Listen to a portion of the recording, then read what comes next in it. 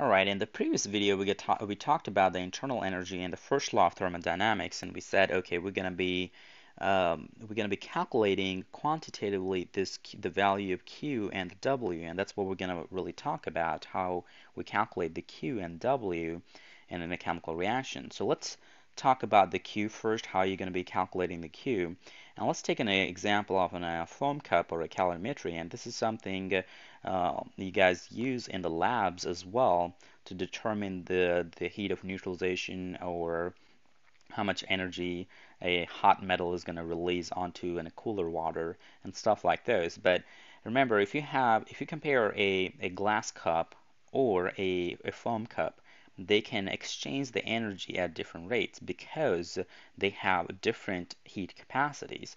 So another way of saying, when you actually losing or gaining the energy through the foam cup, it's dependent on the change in temperature. So the Q in that particular case is going to be directly related to the delta T, which is the change in temperature. So when I go ahead and replace this proportionality sign, and this Q becomes C times the delta T. So your C is actually going to be the heat capacity for that particular foam cup or the calorimetry, and it's going to be a different value for different containers. And a lot of times you have to actually calculate it before you proceed on to the experiment. And sometimes they actually do give you this value. So if I rearrange this, this becomes C not specific, the heat capacity is going to be equal to the Q over delta T. All right, so that's the equation for that. And the definition of that is going to be just the energy required to raise the temperature of the system, which means in this case is going to be the foam cup or the calorimetry by 1 degree Celsius. So the units for the C are going to be either calories over degree Celsius, or sometimes you may measure the energy in terms of joules. So it could be joules over degree Celsius. So either one of those units could be used when you're determining the heat capacity. Okay, well, what about a material or a metal? Okay, so let's assume I have water and maybe I have an ethanol.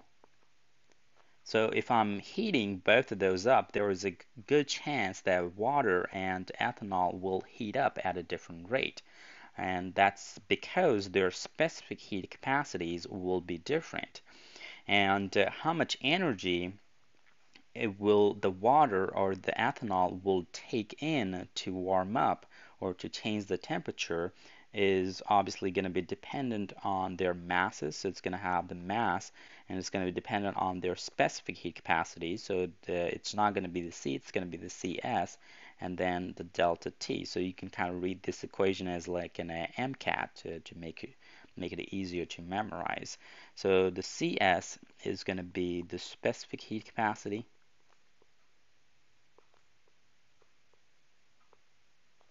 and then your M is going to be the mass of that material, whether it's water or ethanol, and then delta T is obviously going to be the change in temperature. So make sure you have this equation recalled and memorized, and obviously you can rearrange this equation if you want to find just the specific heat capacity, and that's going to be the CS equals Q over M delta T. So the definition of specific heat capacity is going to be the energy required to raise the temperature of 1 gram of material by 1 degree Celsius.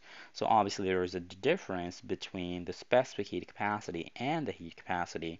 We don't really worry about the mass when you're talking about the heat capacity, but when you're talking about specific heat capacity, it pertains to a particular material or a liquid. So that's why we have to actually worry about what the mass going to be, what mass you're using for that particular material.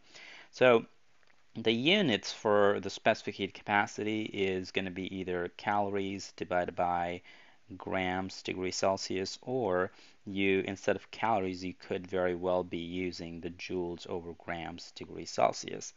Now, you may recall memorizing a lot of constants for water, for example, the density and other stuff, but you also have to know the specific heat capacity for the water. Okay, the specific heat capacity for the water, so I'll just write that down here, is going to be 1 calorie over grams degrees Celsius. And if I want to write that down in the form of joules, it's going to be 4.184 joules over grams degrees Celsius. And that's because 1 calorie is actually equal to 4.184 joules. So make sure you have this number memorized. And sometimes they give you those numbers, but a lot of time they expect you to know a lot of stuff about water. Anyway, so this is only for the liquid water. Obviously, uh, make sure you know the value of specific heat capacity for the ice and for the vapors is going to be different.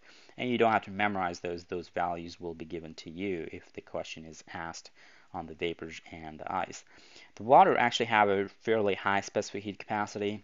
And if you want to reread it, think about this. If you want to increase the temperature of 1 gram of water by 1 degree Celsius, you would require 1 calories of energy. Okay? And it may sound very small value, but that's only 1 gram of water. 1 gram is roughly 1 milliliter. So, if you want to increase the temperature of 70 kilograms of water, you would need a lot of energy, and that's why water acts as a buffer system in our body, because our body is like 70% water, and it resists the change in the temperature. Okay, well, let's talk about how you're going to be calculating the work. Now, the work, that's the other parameter in the thermodynamic equation. The value of the work can be calculated as the product, the negative times the product of pressure and the volume. So P stands for the pressure, and delta V is going to be the change in volume. So change in volume means it's just going to be V final minus V initial. And a lot of times, to be honest, you don't really use too much of this equation.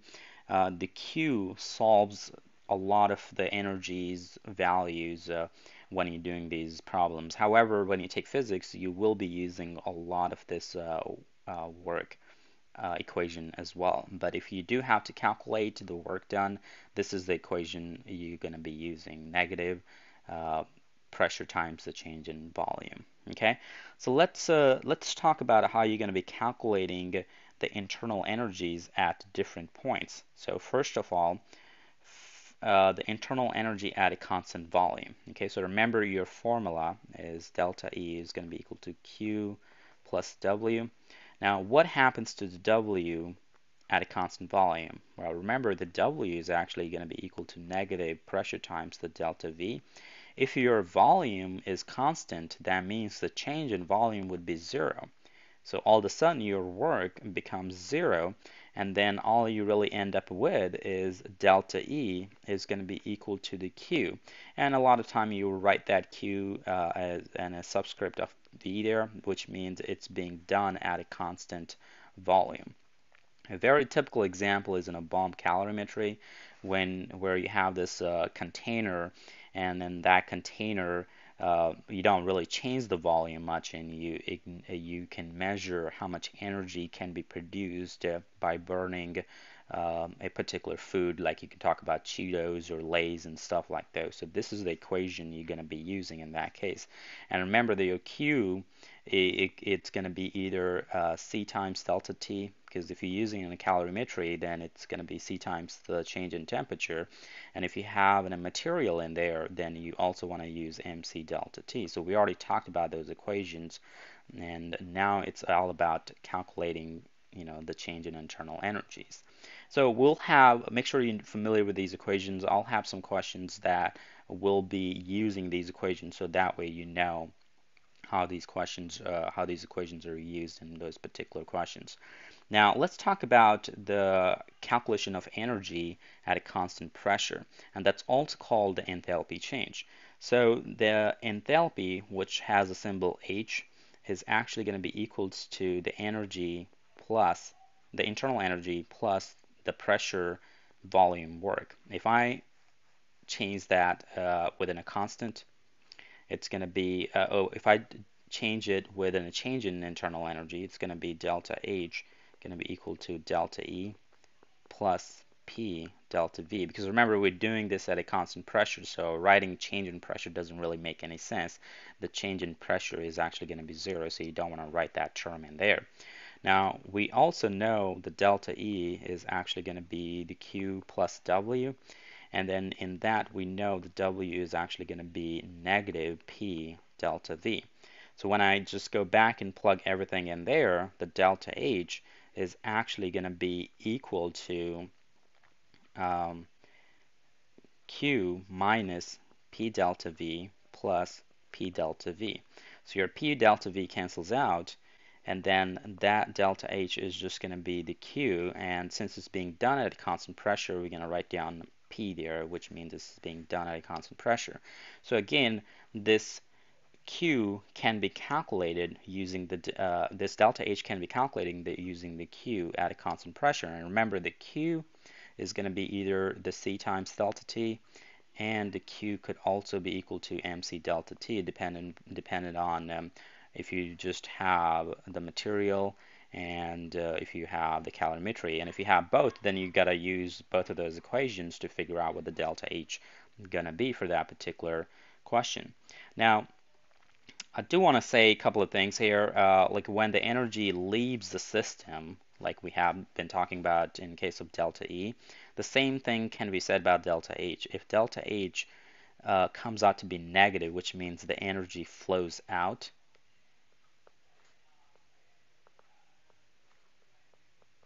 so if the energy is flowing out of the system and the delta H comes out to be negative, then it's going to be called an exothermic reaction. So make sure you know about this terminology, and I'll mention that again when we actually do the problems in the questions later on. And if delta H is positive, which means the energy is gained by the system, so energy gained by the system, that particular process is going to be called an endothermic process. Okay, now I want to mention just briefly the difference between the delta E and delta H.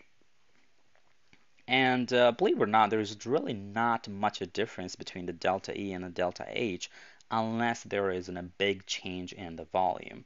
As long as there is not significant, so no change in the volume,